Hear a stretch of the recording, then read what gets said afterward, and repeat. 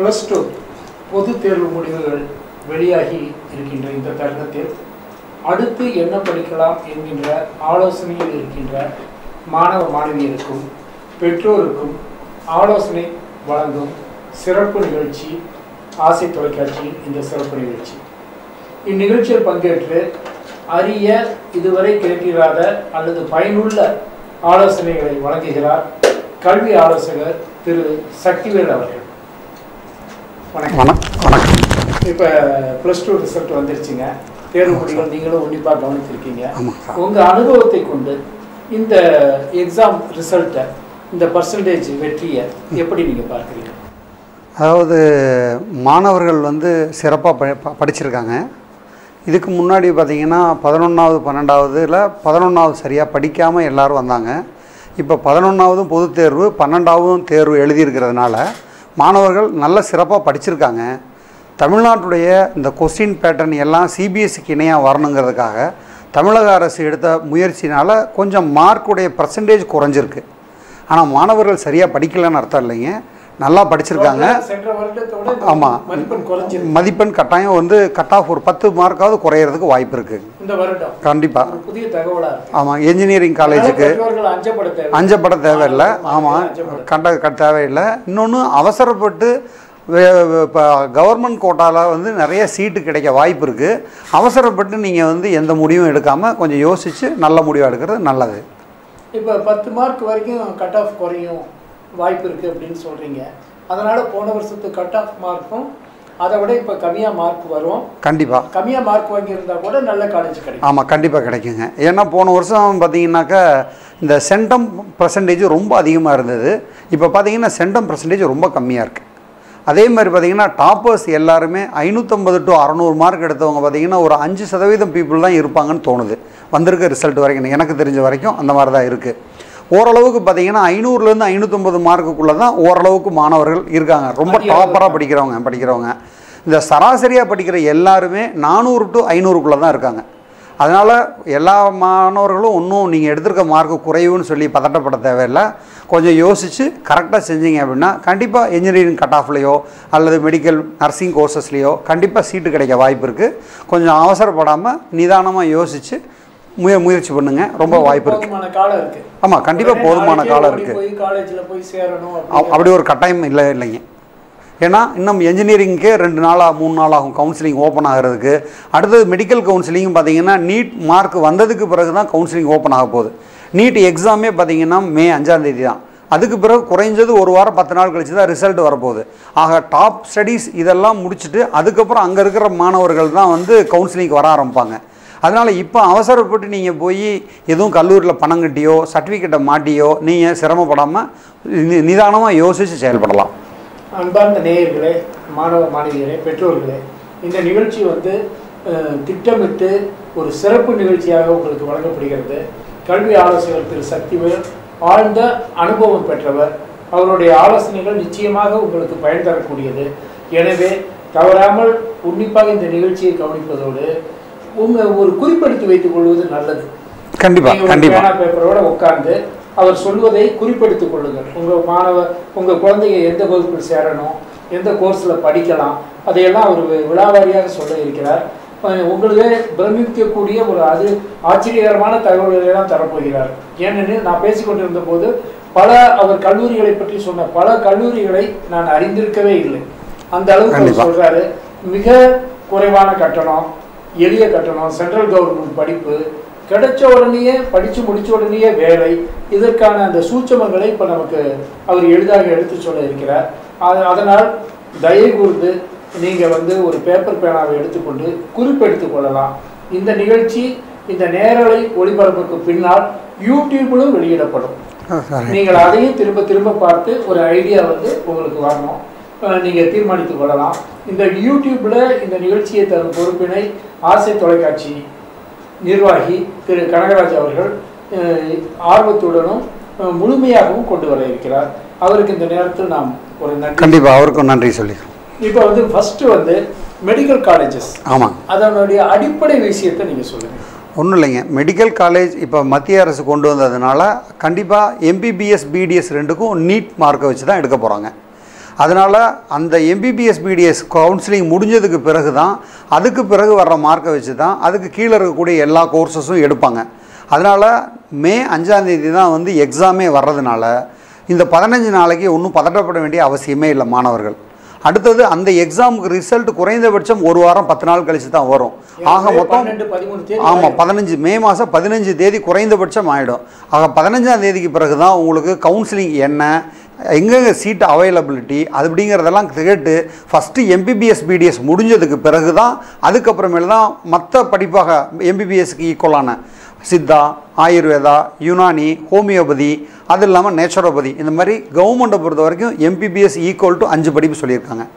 So இந்த 5 விதமான படிப்பையும் நீங்கள் அடுத்த ஸ்டெப்பு தான் எடுப்பாங்க. எம்பிபிஎஸ் கிடைக்கலங்கிற பட்சத்தில் தான் அவங்க அடுத்த ஸ்டெப்புக்கு வருவாங்க. ஒரே சமயத்தில் ஒரே சமயத்தில் கட்டாயம் வைக்க மாட்டாங்க.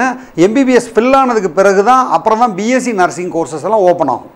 BSc nursing, diploma in nursing, இந்த மாதிரி எல்லா கோர்ஸும் ஸ்டெப் பை ஸ்டெப்பாக தான் கவுன்சிலிங் வரும். அதனால் மாணவர்கள் பதட்டப்பட தேவையில்லை. கவர்மெண்ட் எப்போ அப்ளிகேஷன் ஓப்பன் ஆகுதோ அப்போ ப்ராப்பராக அப்ளிகேஷனை ஃபில்அப் பண்ணி நீங்கள் முறையாக வெயிட் பண்ணாக்க போதும்.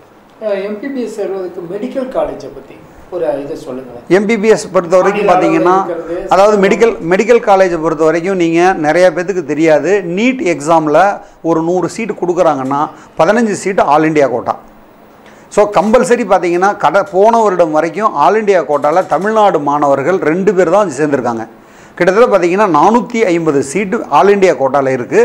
ஆக மாணவர்கள் நீங்கள் வந்து 70% மேலே நீட்டில் மார்க் எடுத்தால் நீங்கள் ஆல் இண்டியா கோட்டாவில் இந்தியா முழுவதும் 3900 சீட் இருக்குது. இப்போ 10% வரை ரைஸ் பண்ணியிருக்கிறாங்க. ஆக மொத்தம் உங்களுக்கு பார்த்தீங்கன்னா நிறைய சீட்டு வெயிட் இருக்குது. 4500 சீட், 4200 சீட்டு கிட்டத்தட்ட உங்களுக்கு வேக்கன்சி இருக்குது. அது பூரா நீங்கள் இந்தியாவில் தமிழ்நாடை விட சிறந்த கல்லூரிகள்லாம் வெளிமாநிலங்களில் இருக்குது, அங்கேயும் நீங்கள் போய் படிக்கலாம். அது அப்படி இல்லை, நான் வெளிமாநிலத்துக்கு போக மாட்டேன், தமிழ்நாடு தான் படிப்பேன்னு சொன்னால் தமிழ்நாட்டில் இருக்கக்கூடிய 450 சீட்டையாவது நீங்கள் ஆல் இண்டியா கோட்டாவில் ஃபில் பண்ணி படித்தாக்க தமிழக மாணவர்களுக்கு சீட்டு கிடைக்க வாய்ப்பு இருக்குது. அந்த 15% கோட்டா இருக்கிறதுலையும் நம்ம சீட் கண்டிப்பாக நம்ம அப்ளை பண்ணலாம். பார்த்தீங்கன்னா போன வருடம் 120 பேர் அந்த 15% கோட்டாவுக்குள்ளே எலிஜிபிளுங்க. ஆனால் அப்ளை பண்ணவங்க 3 பேர் தான். தனியாக அப்ளை பண்ணணும். மெடிக்கல் கவுன்சில் ஆஃப் இந்தியா மூலமாக அப்ளை பண்ணணும். ஆனால் தமிழ்நாட்டில் உள்ள சீட்டே எடுக்கலாம். நம்ம சென்னை மெடிக்கல் கல்லூரியில் தான் படிக்கணும்னா சென்ட்ரல் கவர்மெண்ட் அந்த இது கோட்டாவில் போனீங்கன்னா ஆமாம், நம்ம தமிழக மாணவர்களுக்கு இங்கே அதிக வாய்ப்பு கிடைக்கும். ஆமாம், கண்டிப்பாக அவங்க போனாங்கன்னா அந்த 120 பேர் போயிருந்தாங்கன்னா இப்போ தமிழ்நாட்டு மாணவர்களுக்கு 120 சீட்டு கிடைச்சிருக்கும். ஸோ அந்த விழிப்புணர்வு இல்லாதனால மாணவர்கள் நிறைய பேர் வந்து தமிழக கோட்டா ஓப்பன் ஆனோன்னே 120 சீட்டும் கம்பல்சரி ஸ்டேட் கோட்டா தான் ஃபில் ஆச்சு. ஸோ அதனால் மாணவர்கள் என்ன பண்ணுங்கள், ஆல் இண்டியா கோட்டா 15%, மீதி 85% கவர்மெண்ட் சீட் அதாவது கவர்மெண்ட் மெடிக்கல் காலேஜ் இருக்க எல்லாமே 85% வந்து கவர்மெண்ட் சீட்டு தான். ஸோ அதை பற்றி ஒன்றும் ஒரி பண்ண தேவையில்லை. ப்ரைவேட் காலேஜஸில் 50% கவர்மெண்ட் கோட்டா, மீதி 35% மேனேஜ்மெண்ட் கோட்டா. ஸோ இது ஃபீஸ் ஸ்ட்ரக்சர் ஆட்டோமேட்டிக்காக பார்த்தீங்கன்னா கவர்மெண்ட் காலேஜில் படிக்கிறதுக்கு 10,000 15,000 தான் ஃபீஸ். மேற்கொண்டு அதுக்கு மேலே ஒன்றும் கிடையாது. ப்ரைவேட் காலேஜில் கவர்மெண்ட் ஃபிக்ஸ் பண்ணியிருக்கிறது 4.5 லட்ச ரூபா ஃபீஸ். அதாவது கவர்மெண்ட் கோட்டாவில் ப்ரைவேட் காலேஜ். ஆனால் அந்த இதுக்கு 70% மார்க் நீட்டில் வாங்கியிருக்கோம். அதான் ஆல் இண்டியா கோட்டாவுக்கு தான் வாங்கணுங்க. தமிழ்நாடுக்கு அது தேவையில்லை. போன வருஷம் பார்த்தீங்கன்னா எவ்வளோ வந்திருக்குன்னு கேட்டிங்கன்னா எம்பிசிக்கு வந்து 317 மார்க்கு கடைசியாக கிடச்சிருக்கு. ஸோ இந்த வருஷம் ஒரு 30 மார்க் அதிகமாக வரலாம் அப்படின்னு எதிர்பார்க்குறாங்க. அதாவது நீட் மார்க்கு போர்டு மார்க் கிடையாது.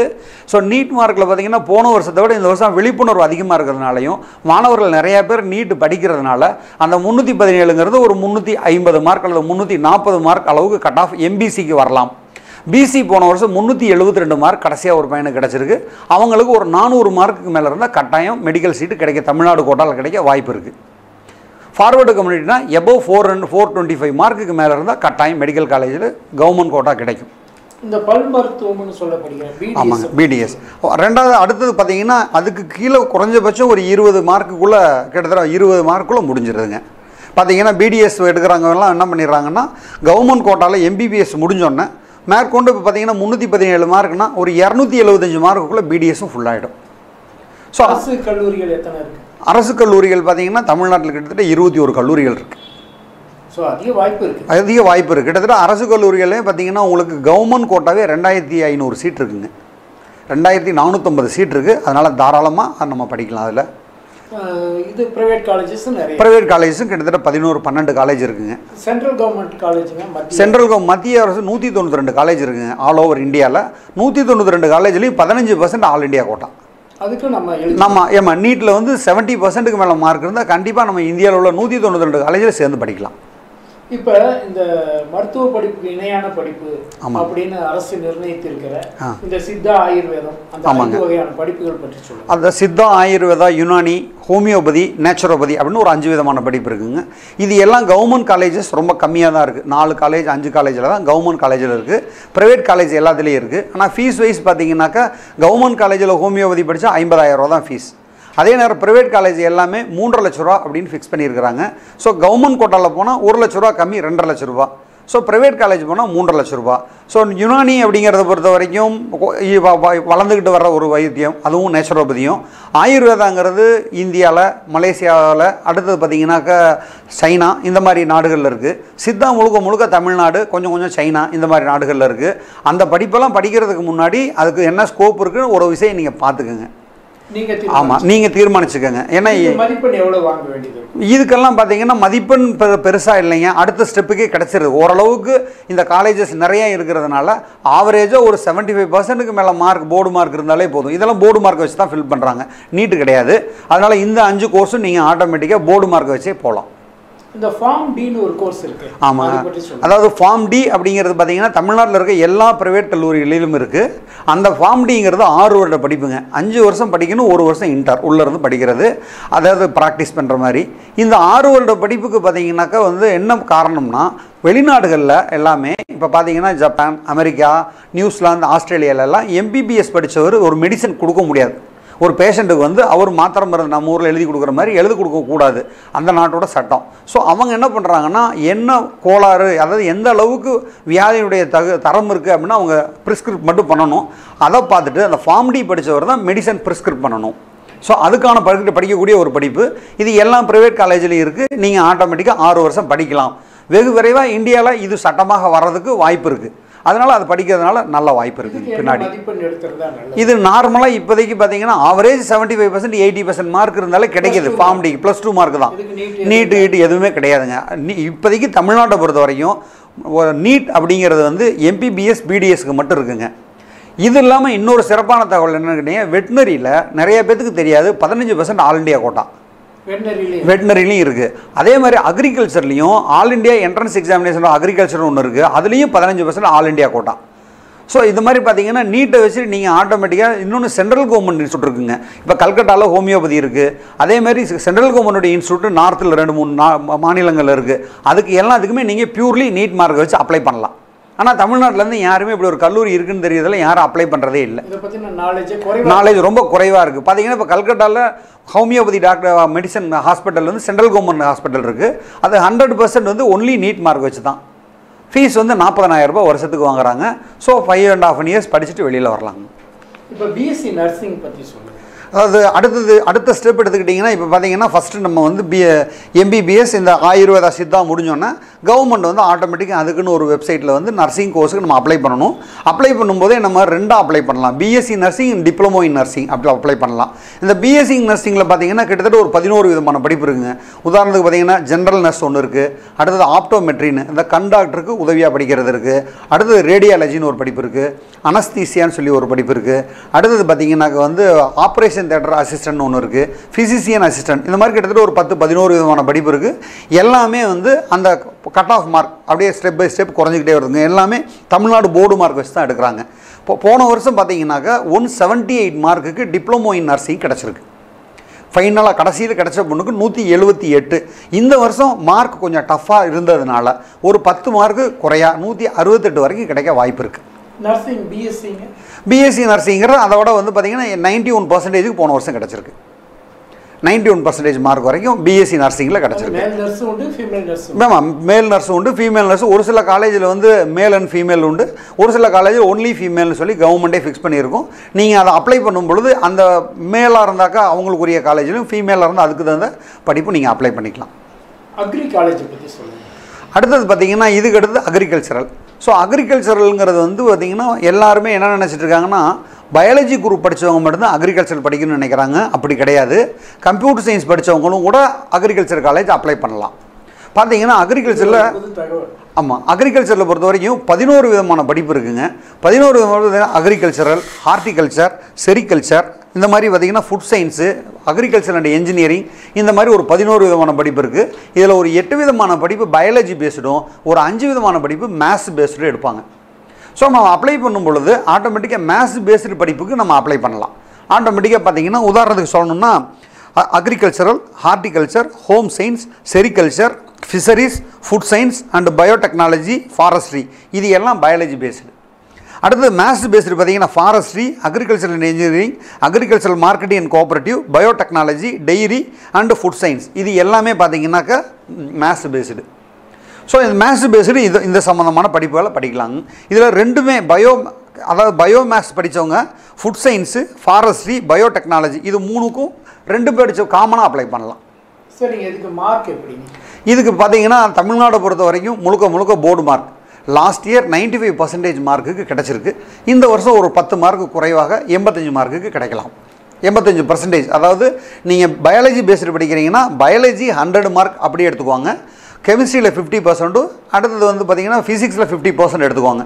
ஸோ டோட்டல் 200 மார்க்ஸுக்கு என்ன வருதோ அதை வந்து கட் ஆஃப் அக்செப்ட் பண்ணிக்குவாங்க. ஓவர் தமிழ்நாடு மட்டும்தான். இதே மாதிரி இந்தியா லெவலில் நீங்கள் போகணுன்னா இதுலேயும் பார்த்தீங்கன்னா 15% ஆல் இண்டியா கோட்டா இருக்குங்க. இது நிறைய பேர் நம்ம ஊருக்கு தெரியாது. இது வந்து ஐகார்னு சொல்லுவோம். All India entrance examination of agriculture ஒரு என்ட்ரன்ஸ் எக்ஸாம் இருக்குது. அது லைவ் இப்போ அப்ளிகேஷன் ஓப்பனில் இருக்குது. பெரிய பெறவங்க அது கூட போடலாம். அது போட்டாங்க அப்படின்னா தமிழ்நாட்டில் இருக்கக்கூடிய காலேஜில் 15% சீட்டு கம்பல்சரி அந்த எக்ஸாம் எழுதுகிறவங்களுக்கு தான். இது யாருக்காக சிறப்பான தகவலாக இருக்கும்னு கேட்டிங்கன்னா, சிபிஎஸ்சி ஐசிஎஸ்சியில் படிக்கிறவங்க மார்க் 60%க்கு 60% ரேஞ்சில் எடுக்கிறவங்க, இதுக்கு 60% மார்க் எடுத்தால் போதும். ஆல் இண்டியா என்ட்ரன்ஸ் எக்ஸாமினேஷன் நீங்கள் நல்லா கிளியர் பண்ணிங்கன்னா கண்டிப்பாக உங்களால் அக்ரிகல்ச்சரில் சீட் எடுக்க முடியும். இதே சென்ட்ரல் கவர்மெண்ட் காலேஜ் பார்த்திங்கன்னா 2 காலேஜ், பஞ்சாபில் ஒன்றும் பீகாரில் ஒன்று இருக்குது. அது 100% all India entrance examination agriculture வச்சு எடுக்கிறது தான்.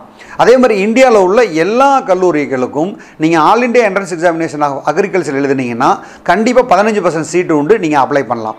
அதே மாதிரி ஆந்திராவில் பார்த்தீங்கன்னா கர்னலில் வந்து ஒரு ரிசர்ச், அதாவது டெய்ரி ரிசர்ச் இன்ஸ்டியூட் இருக்குங்க. அதில் 100% பார்த்தீங்கன்னா இந்த என்ட்ரன்ஸ் எக்ஸாம் எழுதுகிறவங்கள வச்சு தான் எடுக்கிறாங்க. ஸோ இந்த மாதிரியான தகவல்கள் எல்லாம் வந்து நிறைய பேருக்கு தெரியறதில்லை, பயன்படுத்திக்கவும் தெரியறதில்லை. ஆமாம், இப்படி ஒரு என்ட்ரன்ஸ் எக்ஸாம் இருக்குங்கிற தகவலே நிறைய பேருக்கு தெரியறது இல்லைங்க. அடுத்து வெட்னரிங்க. ஆமாங்க, வெட்னரியும் அதே மாதிரி தாங்க. இப்போ சென்ட்ரல் கவர்மெண்ட் என்ன சொல்கிறாங்கன்னு கேட்டிங்கன்னா, இப்போ பிடிஎஸ் கிடைக்கல உங்களுக்கு, அடுத்தது பார்த்தீங்கன்னா நீட் மார்க்கை வச்சுட்டு ஒரு 300 to 250 to 300 மார்க் இருந்தால் கண்டிப்பாக நீங்கள் வெட்னரி அப்ளை பண்ணலாம். தமிழ்நாட்டில் மட்டுமல்ல, நீட் மார்க்கை வச்சுட்டு 15%. ஆமாம், தமிழ்நாட்டிலையும் 15% நீட் மார்க்கை வச்சு தான் அப்ளை பண்ணணும். தமிழ்நாடு மட்டும் இல்லை, ஆல் ஓவர் இந்தியாவில் எங்கே வேணாலும் நீங்கள் அந்த நீட் மார்க்கை வச்சு அப்ளை பண்ணி படிக்கலாம். ஸோ நான் தமிழ்நாட்டில் மட்டுமல்ல, ஸோ தமிழ்நாட்டில் படிக்கணும் அப்படின்னா நேட்டிவிட்டி தமிழ்நாடாக இருந்தால் 85% போர்டு மார்க்கை வச்சு கொடுக்குறாங்க. அங்கே நீட் தேவையில்லை. லாஸ்ட் இயர் பார்த்தீங்கன்னா வெட்னரியில் 3 விதமான படிப்பு இருக்குங்க. ஒன்று வந்து அனிமல் ஹஸ்பண்ட்ரி அப்படின்னு சொல்கிறது, விலங்குகள் பற்றி வைத்தியம் படிக்கிறது. அதுக்கு பார்த்தீங்கன்னா 95%க்கு மார்க்கு கிடச்சிருக்கு. அதுக்கடுத்து எடுத்துக்கிட்டிங்கனாக்கா பார்த்தீங்கன்னாக்கா பால்ட்ரின்னு ஒன்று இருக்குது, அதாவது முட்டை மற்றும் கறிக்காக வளர்க்கக்கூடிய கோழிகள். அந்த இது படிக்கணும்னா 93% கிடச்சிருக்கு. டெய்ரி பார்த்தீங்கன்னா 91% பீப்புள் கிடச்சிருக்கு. இந்த வருஷம் இந்த டஃப்னால் ஒரு 10% கீழே வந்து கிடைக்க வாய்ப்பு இருக்குது. ஒரு 85 to 81% யார் மார்க் எடுத்திருக்காங்களோ அவங்களுக்கு வெட்னரி கிடைக்கிறதுக்கு வாய்ப்பு இருக்குது. இந்த வெட்னரி காலேஜ் எங்கெங்கே இருக்குது? ஸோ வெட்னரி காலேஜை பொறுத்த வரைக்கும் கவர்மெண்ட் காலேஜ் வந்து 3 இருக்குங்க. சென்னை ஒன்று இருக்குது, நாமக்கல் ஒன்று இருக்குது, இன்னொன்று நாகப்பட்டினத்தில் இருக்குது. ப்ரைவேட் காலேஜஸ் நிறையா இருக்குது. ஸோ ப்ரைவேட் காலேஜஸ் எல்லாமே போர்டு மார்க் வச்சு தான் போகிறாங்க. முடிஞ்சளவு நாம் வந்து கவர்மெண்ட் காலேஜ் படித்தாக்க உங்களுக்கு ஃபேக்கல்ட்டியும் நல்லாயிருக்கும், லேப் நல்லாயிருக்கும், அதே நேரம் வந்து கட்டணம் மிக குறைவாக இருக்கும், எல்லாருமே வேலை வாய்ப்பு அதிகமாக இருக்கும். மிக நல்ல தகவல்கள் இந்த மெடிக்கல் கோர்ஸ் ரிலேட்டட் கோர்சஸ் பற்றி சொல்லியிருக்கீங்க. இது சம்பந்தமாக இந்த நிகழ்ச்சியை பார்த்து கொண்டிருப்பவர்கள் இன்னும் ஏதேனும் சந்தேகம் இருந்தால் இந்த படிப்பை பொறுத்த வரைக்கும் உங்களிடம் தொடர்பு கொள்வதற்கு என்ன வசதி? என்னிடம் தொடர்பு கொள்வதற்கு என்னுடைய மொபைல் நம்பர் வேணால் தரலாம், அவர் தொடரலாம். கரூரில் வந்து நம்ம ஸ்மாஸ்டெக் இன்ஸ்டியூட், ஆசை தொலைக்காட்சியும் தொடர்பு கொள்ளலாம். ஸ்மாஸ்டெக் இன்ஸ்டியூட் அப்படின்னு சொல்லிட்டு நம்ம கரூரில் ஒரு இன்ஸ்டியூட் வச்சுருக்கோம். அது ஒன்லி கிளாஸஸ் எடுக்கிறதெல்லாம் இல்லை, ஒன்லி அவேர்னஸ் ப்ரோக்ராம் மட்டும் பண்ணிகிட்ருக்குறோம். ஸோ என்னுடைய தொலைபேசி நம்பர் 7010137516. இந்த நம்பருக்கு தொடர்பு கொள்ளலாம். 7010137516 என்ற நம்பருக்கு தொடர்பு கொள்ளலாம். இன்னொரு நம்பர் 9443852385 இந்த நம்பருக்கும் சொல்லலாம். இது என்னுடைய வாட்ஸ்அப் நம்பர். நீங்கள் இது கூட நீங்கள் தகவல் கேட்டு பெற்றுக்கொள்ளலாம். வாட்ஸ்அப்பில் தொடர்பு கொள்ளலாம். 9443852385.